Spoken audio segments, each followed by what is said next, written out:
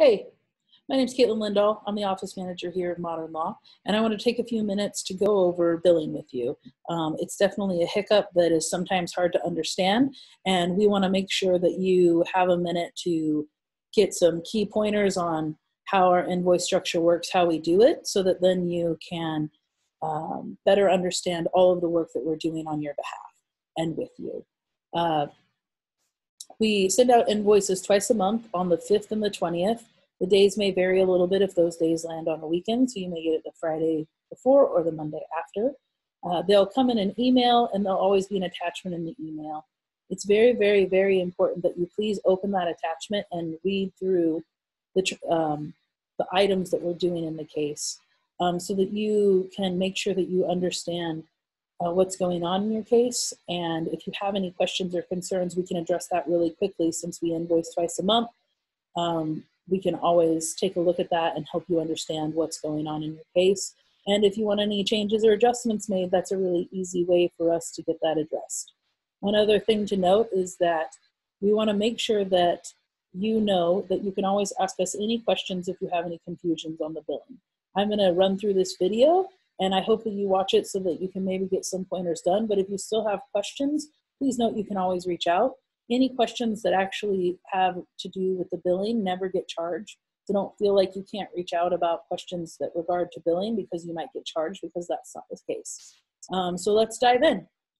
We utilize Clio, and we'll send out invoices, and they will be sent to your email address. So let's first start with what that would look like. We have the email here, and it's going to mention that it's from Modern Law.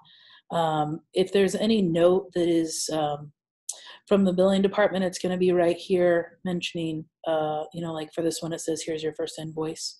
You'll notice that it references the invoice number, and then on this invoice, it says that the amount due is 0. This can be a little bit confusing. You did deposit funds into your trust account, and we utilize those funds first before asking you to deposit more funds. So the reason why this says 0 is when we review the invoice in just a couple of seconds, you'll notice that we satisfied the invoice with the money that was in trust. So there's nothing actually due for you because that money was taken out of the trust account. One of the other things that this email has is there's always going to be an attachment that actually has your invoice included onto it. So you're going to want to make sure and open up this invoice.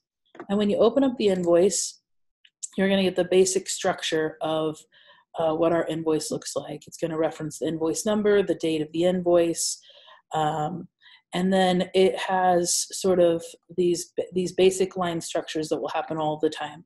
The date that the transaction happened, sort of a reference, and then a description of what we did to move along your case, how long it took us, what rate we're charging, and then what that total amount was. So, the quantity times the rate gives you how much that total item took you to do. And then this part here is going to be which person in the firm did the action. So I know this does say attorney, but it's actually whatever member of the firm did it. So I just created this as an entirely sort of fake invoice. And I used Candace Tully, who's the paralegal manager, and her attorney, Henry Alzate, as sort of the examples. So anytime it references CT, that means that Candace Tully worked on did that transaction, and HA means Henry Alzate. The other thing to notice is that it's always going to be their first and last initial. So if you get that first initial welcome email from us, just notice which team members you have that are going to be directly working on your case, and then that will better help you understand which person was doing the transaction. One of the other big things is we have a hybrid in our firm of flat fee and also just straight time. So on the items that are flat fee, which are listed in those terms and conditions that you got emailed when you finished the engagement agreement, one of them is a petition, and the flat rate is $800. When we break out flat fees on the invoice, it's always going to come in two transactions. They're going to always reference the flat fee, reference what it was that they're drafting. So this is the petition.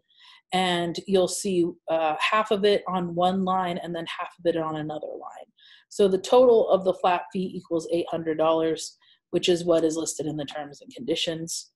One of the other things is they'll also continue to do work on that that project, but you'll notice they'll, from that point forward, reference flat fee, track their time, but always put it in as 0 because you only get charged once for that one particular project. So that's just something that can a little bit get tricky.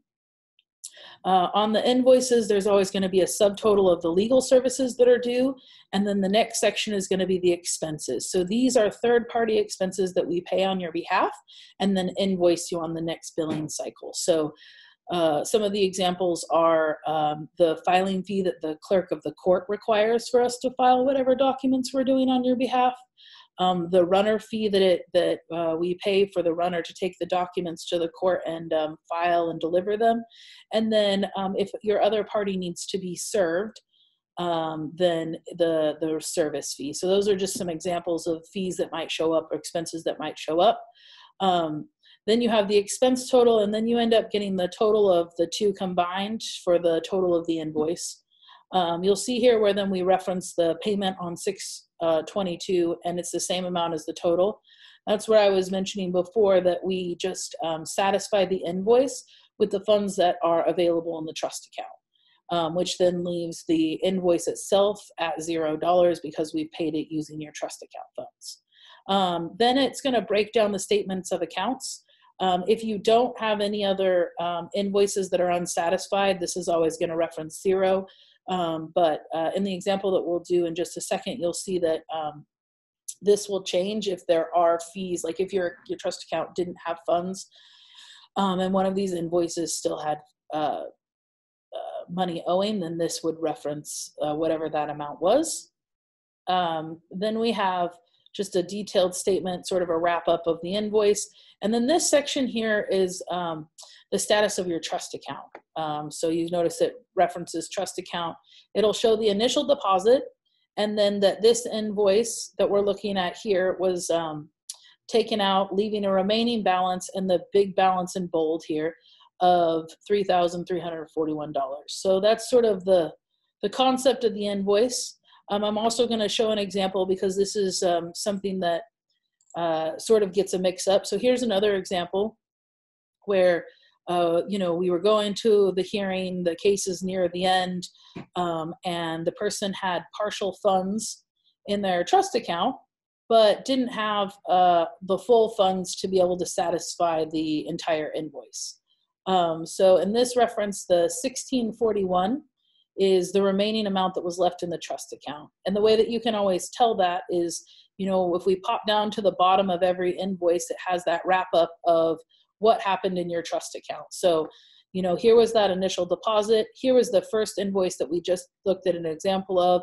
Then another invoice came on the 20th, and it was for $1,700, which was taken out of the trust account, leaving $1,641 left in the trust account, which then we just used on this invoice to partially satisfy the overall invoice. And then you can see that that brings the trust account to 0, and then you see this amount in bold is at 0. So this isn't referencing that you owe $0. This is simply referencing that $0 is remaining in your trust account with the firm. So this, once you get to the trust account chase part, this is just summarizing and laying out exactly what and how we use the funds that you put into trust with our firm.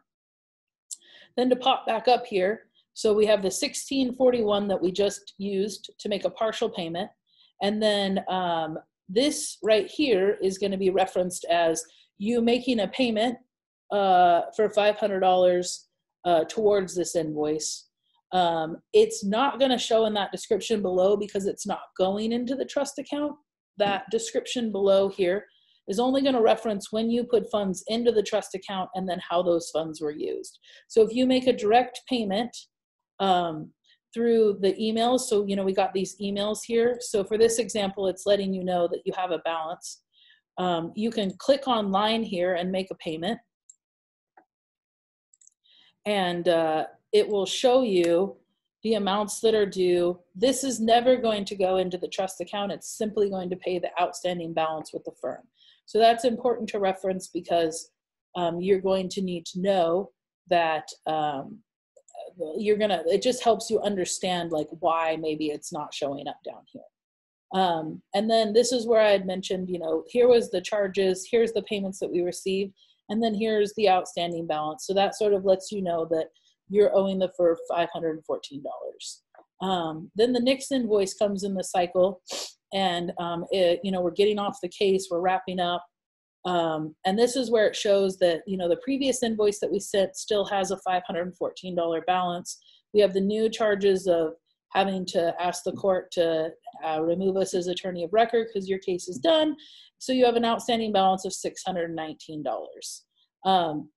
It's still going to wrap up everything else here, showing that you have this balance here. This is the invoice number. This is how much has been paid, leaving, and then the new invoice. And then this is just the same repeat of what happened in your trust funds. So this is going to be on every single invoice. And it may or may not change depending on if you put more funds or you didn't put more funds into your trust account. But every time you get an invoice, if you have an outstanding balance, you'll see that it's going to recap for you the new invoice, and that new invoice is always going to be attached as an attachment for you to review. And then it's going to mention that you have another invoice with an outstanding balance. It also gives you this ease of pay, like I said, for you to be able to then make a payment quickly and easily to pay off that balance with the firm. But it's only ever going to allow you to pay exactly what's due. So the billing department will also, if your case is very active, still reach out to you via email to let you know that you do need to deposit funds into your trust account, and they'll give you a separate link that then puts those funds directly into the trust account. So those are just some of the differences. That's sort of the best recap I can give you on how to sort of guide through the billing department. We're always here. Marcy Townsley is the billing department. She's the one who you'll get correspondence with the most. My name again was Caitlin Lindahl. I'm the office manager and also oversee the billing department. So feel free to reach out to us at any point in time.